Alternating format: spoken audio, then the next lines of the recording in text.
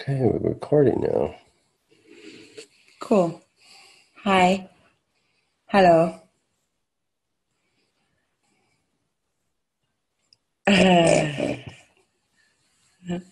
Hi. This is Ananda and Ramaji, and we want to talk about the value of getting RASA, as well as what we found is very relevant in how long it takes for a person to awaken when they're getting regular RASA. Ramaji and I both teach together as well as separately, and we both have had our own experience with the various students, how long this seems to take. So we felt that if we give you guys a basic guideline, remembering that everyone's unique, anyone can awaken at any point. It isn't really up to us. It's not up to you. And what the RASA does is it basically speeds up the process. So let's ask Ramaji. I really do. I'd like to know from Ramaji. I think it's important everybody hears from him. How long would you say it takes for the general student to awaken, in your opinion and in your experience? Well, Ross is not for everybody. We're not just going to, you can just take somebody out of anybody's satsang and give them rasa and they'll wake up. We really are specializing in people who are at end of seeking. And in your at end of seeking, then you are really available to be finished. Because seeking is seeking and finishing is finishing. They're actually two different things. We're here to finish people so that they're done and then they can go live their lives no longer as seekers, but as themselves. So can I intervene with another question? Yeah. Cool. Because what I'm seeing is that I would say the quality of the person that comes to us recently is not only the person who's at the end of seeking. I mean, yes, the majority of them are, but a lot of them are people that seem to be kind of really wanting to wake up, really recognizing kind of that something is amiss. And it's almost this deep yearning to be themselves, act according to their own nature and all that. And they're figuring out via looking on YouTube and finding us somehow through people or through other teachers. And they seem to want to awaken quickly. So would you say that it's only the people at the end of seeking, or that maybe things are shifting now? Well, we actually get a fair number of people that are already in non-duality, like, they're in 600s, middle, high 600s, and they kind of know they're awakened, but they didn't really get the affirmation or the confirmation, and we give that to them. Then we give them rasa, and then they finish very quickly. I mean, I'd say if somebody's already in non-duality, say 670, I don't know, I'd give them 1 to 3 months. So what would you give them to finish and go to 1,000? I'm a little bit stricter than you.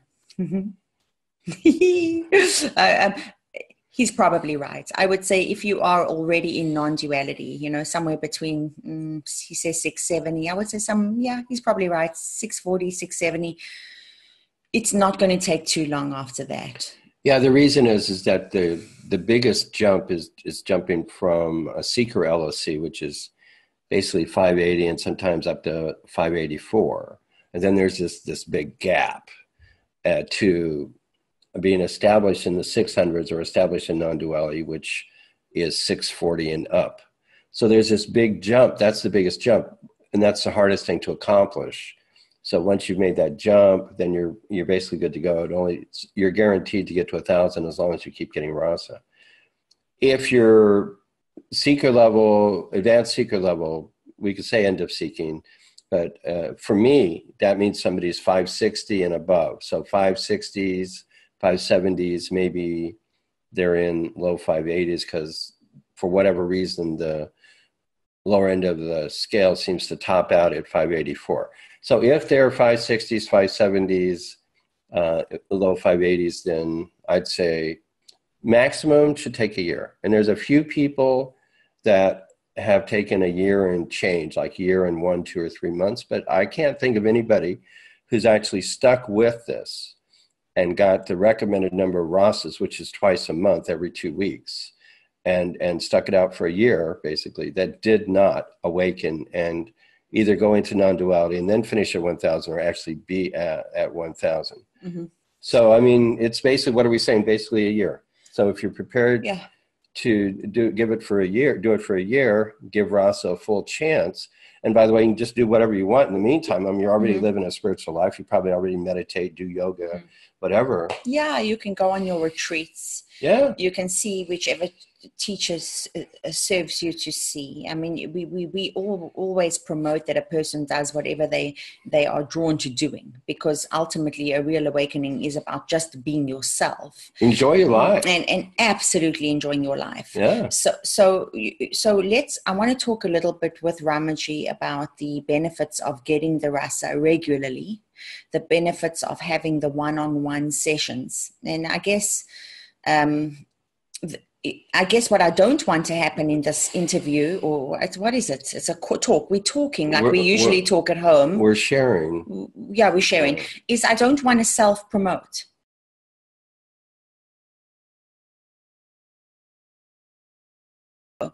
And everybody may resonate with a different type of personality. And that works, it really does. I do believe that when you're working with somebody who you connect with, and you have that vibe with, it helps. And somebody who isn't afraid of busting your ass, because sometimes your ass needs to be busted. Right, Ramaji? I'm particularly good at that. Right, Ramaji? So yes, Ananda. Oh, yes, Ananda. Yes. Okay. So true. Yeah. Yeah. Okay. So without really wanting to self-promote, what I will say is there is nothing more beneficial than a one-on-one session, whether it be with Ramaji, with myself, with any of the RASA givers, because the RASA is not our power, but our power is the ability to focus. So when we're in a group with all of you, it does work. And it's been fascinating for Ramaji and I to see how it actually works in a group, because it's pretty new to us. Beforehand, we were doing all this one-on-one stuff. But remembering that the one-on-one activity with your teacher, when our focus is directed at you, and then the RASA does its magic, is always the ultimate, I would say, do you agree? It's the ultimate way to get this finished as quickly as possible, right? We've been doing the group online RASAs for about a year now.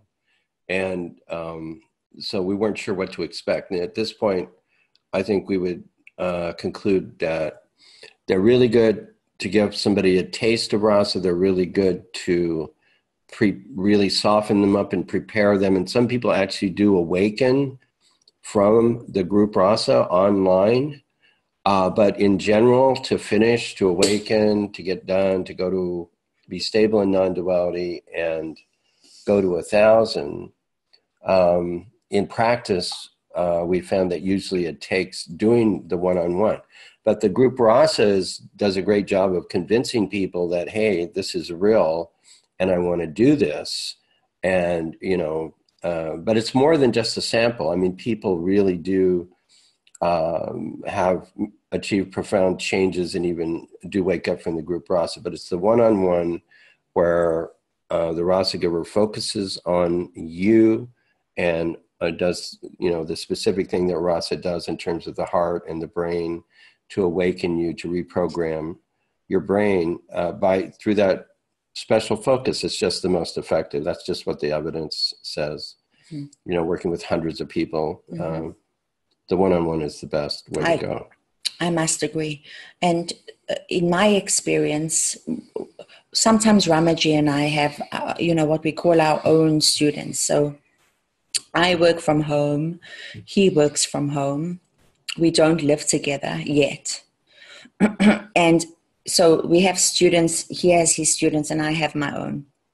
And there are times when he gets stuck or I get stuck, that we just share students, and we're finding more and more that we actually kind of enjoy the shifting from student to student, because they're getting, Ramaji's energy and my energy, sometimes together, sometimes individually. And we find that it somehow speeds things up. I'm not 100% certain how that is. Maybe it's vibrational. In other words, I have a certain vibration, a place I come from, so does he. And somewhere in the middle, it's not us, it's the rasa ultimately. But, it just depends on the student, of course. We will always do what is best for the person sitting in front of us. It's really not about us, it's about you. So in our experience with a person in the 500s, I would say in my experience, it takes a year of getting regular rasa. Ramaji says twice a month. That's what regular rasa twice means. A month. So I sometimes tell them once every 3 weeks. Oh, well, I like just the clockwork thing. Okay, every 2 weeks, twice a month, and we have the mini rasa, which is the 30-minute rasa. So for basically the same price as a full session rasa, where you do the talking and ask lots of questions. Instead, you have 30 minutes, 15 minutes of talking and a full 15-minute rasa.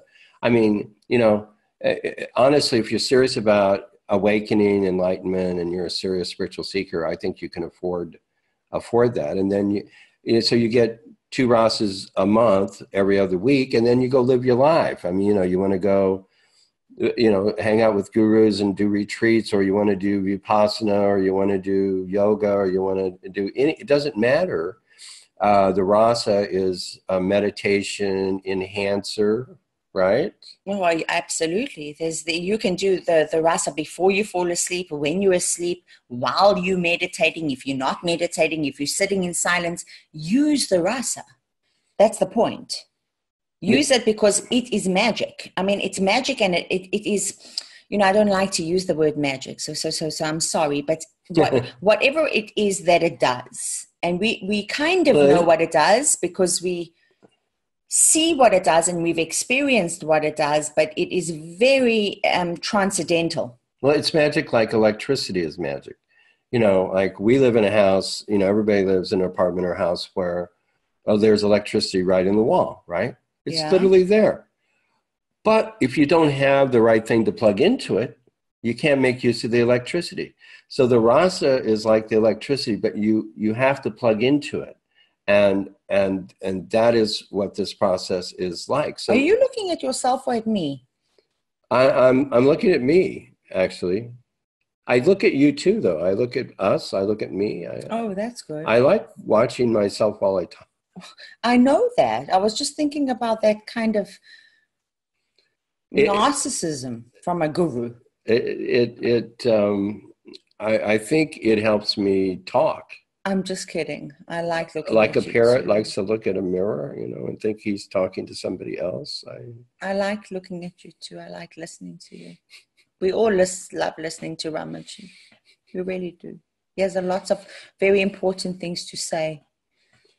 I don't know. I think we're at the end of this video. Not really. There are more things I want to talk to everybody about today. Is that right? Yeah. So we're talking about plus minus a year. If you really want, a year plus or minus a couple of months. Yeah, and remember there are the exceptions, but the exceptions are not the rule. So from my experience, I've been doing this for 2 years. He's been doing this for way longer than I have.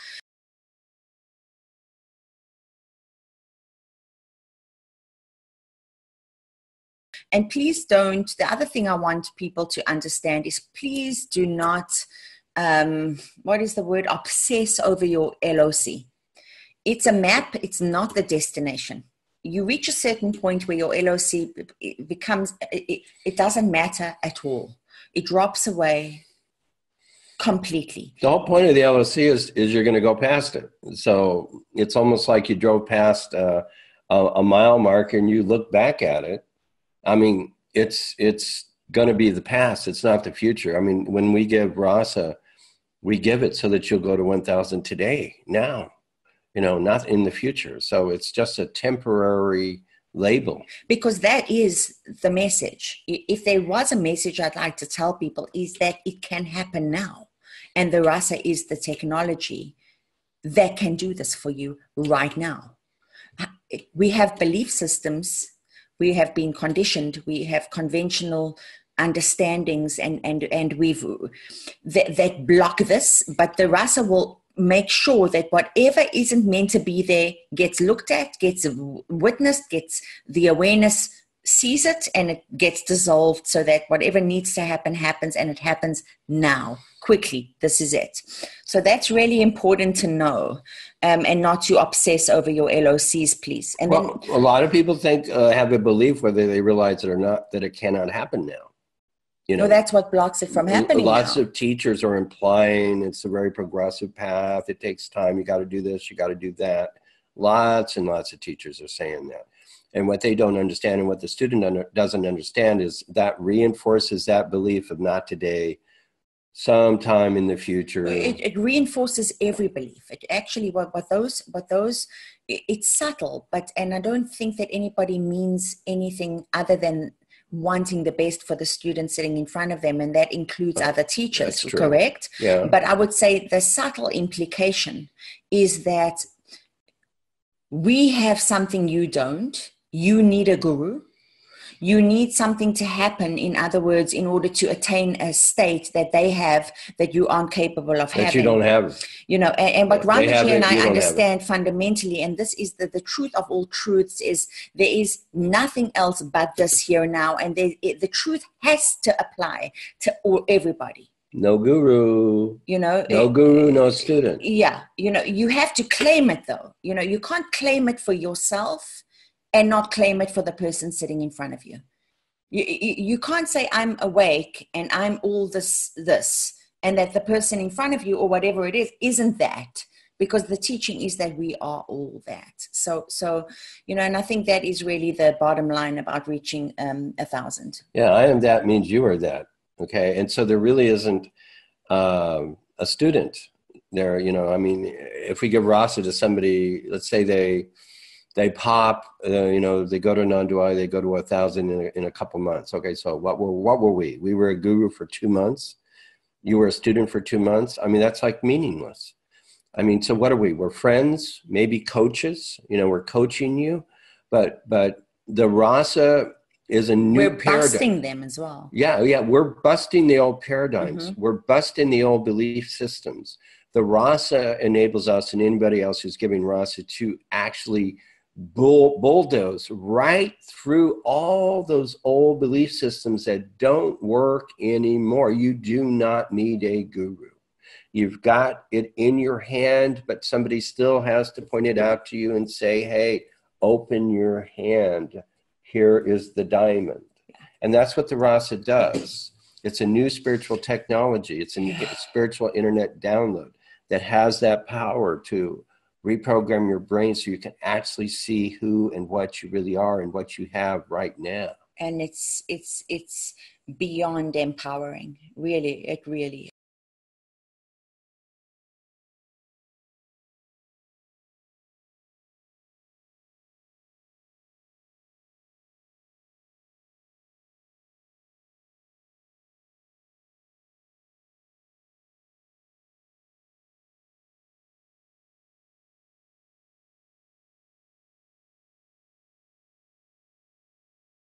And a map of understanding how to get there, and if they're getting there and why they're getting there, point by point by point. And if you know, so that they don't have to ask, they can know. Yeah, it's going to be good and it's going to be fun. Yeah. It's going to be powerful. Yeah. We're very excited about it. And the other work we're working on is the post 1,000 issues that have come up over the years. I mean, there are so many. I mean, can you believe it? There is not a single book on post-awakening. I mean, there are some teachers, a few. Adyashanti has talked about post-awakening, so, you know, good for him. And we appreciate everything he's done and said in that area. But there's actually not a single book about that. It's all about getting there, what would it be like if, or something. But there's nothing about afterwards. And after you awaken, after you get to 1,000, after you've realized your true self. And because we've dealt with hundreds, literally hundreds of people, we now have all kinds of insights and recommendations that we're ready now after several years of working together, plus what I did, since the beginning of RASA in 2011. Now we're ready to talk about what really happens after awakening and blow away a lot of misconceptions. And in what we could say in essence is it's beyond anything you've imagined it to be.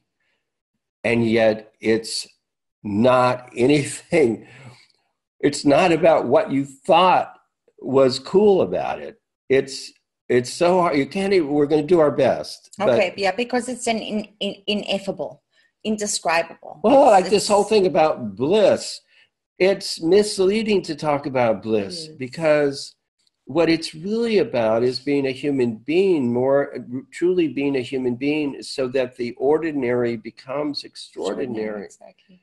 The freedom becomes is precious. Not needing anything to be other than becomes this. Precious. This is it. So precious. See, who wants to have some? No one understands. Be blasted by some, bliss thing. I mean, you don't need to add anything to this. Mm-mm. This is so special as it is. That's and also to understand that that the ego is a trickster. Spiritual ego. What in Zen they call the stink of enlightenment. When you have to proclaim your 1000ness, your enlightenment, come from a place where it's subtle, but you still feel this elevation. I know more than the person sitting in front of me. Yeah, you're feeling a difference between you and them. There is still that difference. So post 1000, what you have to recognize is there is a tendency for that to come in. That's why I always say, let there be an integration period where you are with yourself do you agree? Oh yeah, at least a year. At least, we say 6 months to a year before, but I'm leaning more and more towards a year because what the tendency of an ego mind is to, I'm at 1000 and say it, and it's missing. It's still missing because there's nothing to say. And there never was about this particular state. For some people, 6 months is enough, but for other people, a year or even longer. And some people have a lot to process, actually, because when the mind was sitting on this stuff, it didn't want to look at it, didn't want to deal with it, no matter how much the person tried. But when you go to 1000, then, the ego I thought is gone, or you could say the resistance is gone. And now it all can come up. So it's very, very different. Mm-hmm. But once it's gone, it's gone. Mm-hmm. And that's the beauty of it. And you are in no rush. It's okay if this comes up. The processing is automatic. It's going to happen. Effortless. Exactly.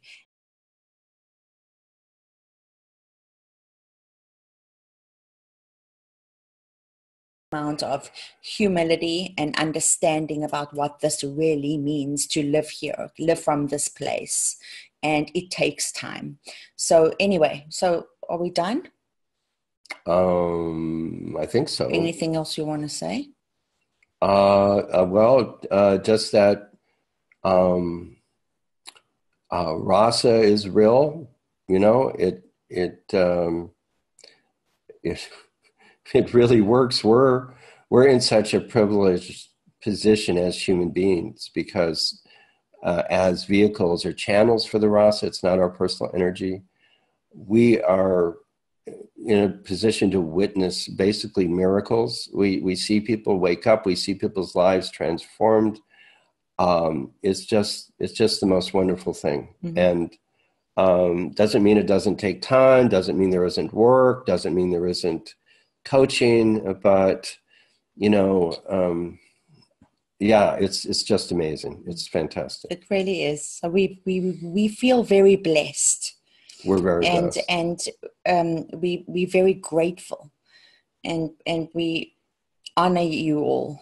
And we encourage you all to get your RASA and to do whatever you need to do according to your nature to awaken as soon as possible. Yeah, this is real.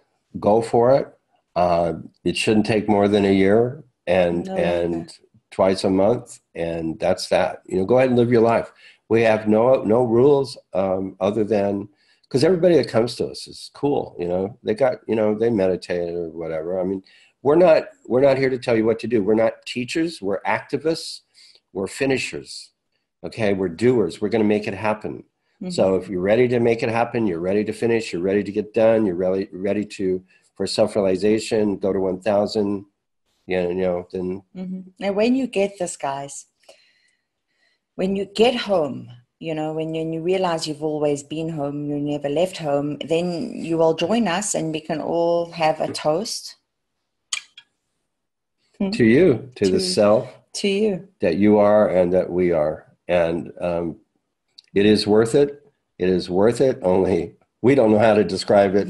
And neither has anybody else in all of history. But it's worth it. The stateless state.